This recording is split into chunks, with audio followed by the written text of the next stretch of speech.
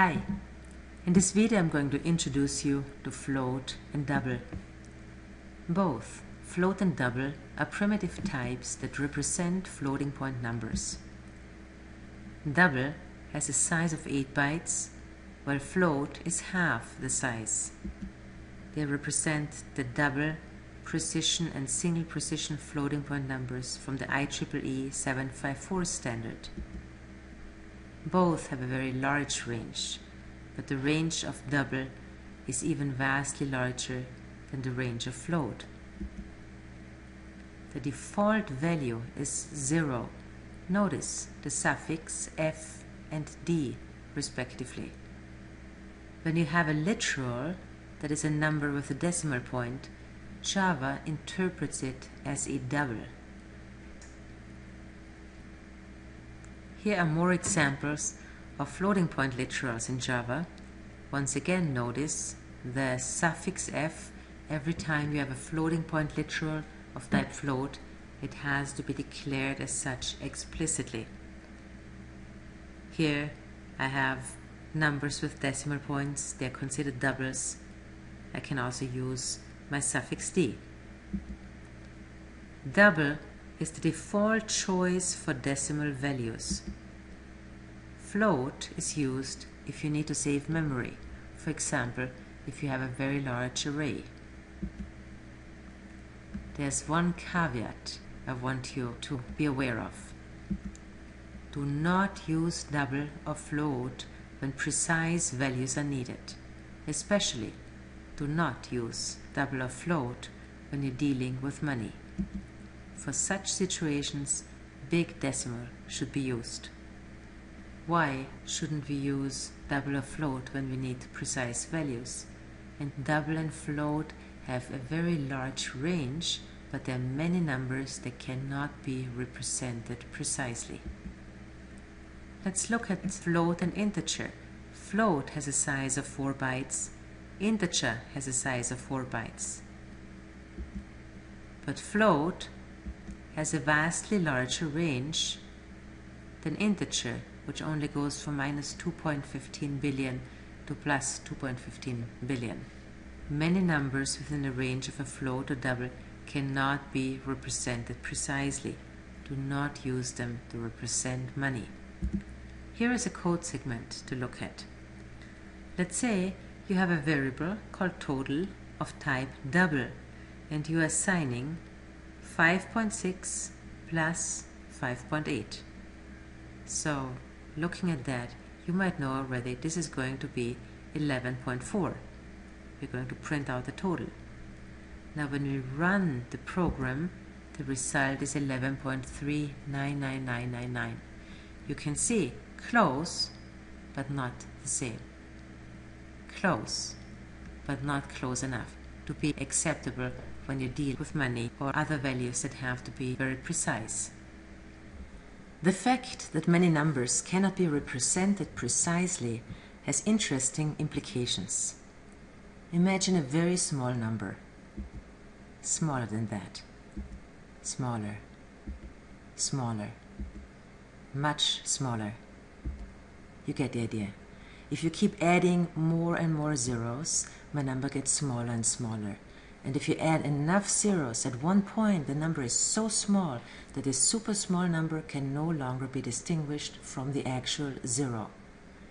Now what would happen if you try to divide by such a super small number? One possibility would be to just say, too bad, the number is too small, you can't divide by 0. Or the other way, that is say, well, chances are, if I have a number that looks like a 0, it is really a very, very, very small number, and I want to allow division by it. The way this is solved in Java is the second route.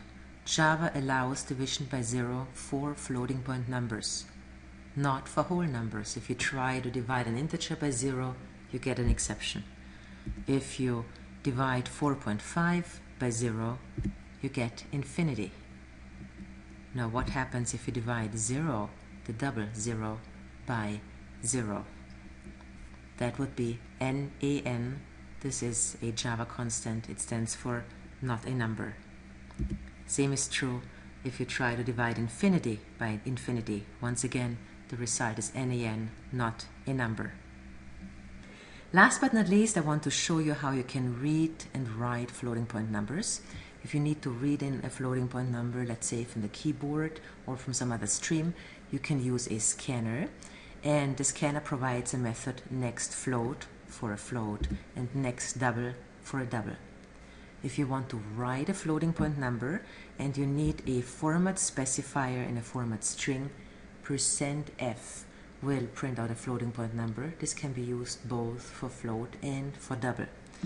Many times programmers like to restrict the number of digits after the decimal point. You can do that by adding a point number here. So if this is 0.1, the number is going to be rounded to 1 digit after the decimal point. If I would have, for example, 0.3, my number is going to be rounded and only 3 digits are going to be displayed.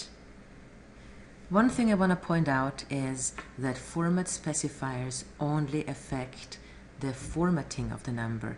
They do not affect the variable itself. So if my variable has, let's say, 5 digits after the decimal point, the value of the variable is going to be rounded to 3 digits and only 3 digits are going to be displayed. However, the variable itself remains unchanged. Let's have a look at a quick code example. I'm going to read in 2 numbers from the user, a double and a float, and I'm going to print them with a format specifier, first just using %f and then restricting the number of digits after the decimal point. I start by creating an import statement. If we want to use a scanner, we need to import Java util scanner.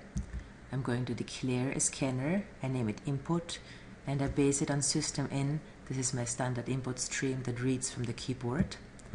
I'm going to prompt the user to enter number 1 and I'm going to read in the number 1 using next double because my number 1 is declared as a double. I'm going to prompt the user again to enter number 2 and this time I'm going to read it in using the method next float because I'm declaring my number 2 as a float. Here I'm going to print both numbers using %f, so there's no restriction on the number of digits after my decimal point. I'm going to compile and run. Number 1, that is 1.234, number 2 is 9.876, and I would get some output that even has some zeros added at the end. So if I don't like this, I could say, well, I want only 2 decimal points displayed. And just to show you that my original number is still intact, I'm going to print my original number 2 with a %f, so we can see that my variable remained unchanged. Once again, I'm going to enter the same numbers, 1.234 and 9.876, and you can see my output is rounded. 4 is rounding down to 3, 6 is rounding up to an 8, and my original number is still what it used to be before.